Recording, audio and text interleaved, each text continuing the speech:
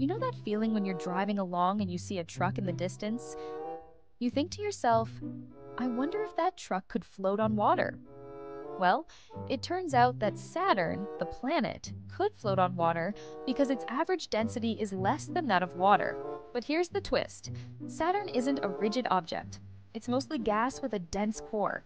So, if you tried dropping it in water, gravity would cause its core to collapse and sink, tearing Saturn apart. So, technically, yes, its density is low enough for it to float like a rubber ducky. But realistically, it can't float like a rubber ducky.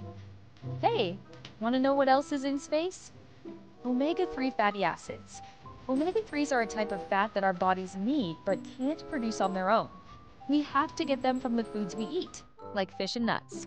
Omega-3s are important for brain health, eye health, and even heart health.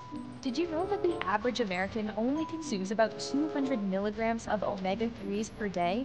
The recommended amount is 500 milligrams, so most of us are not getting enough omega-3s.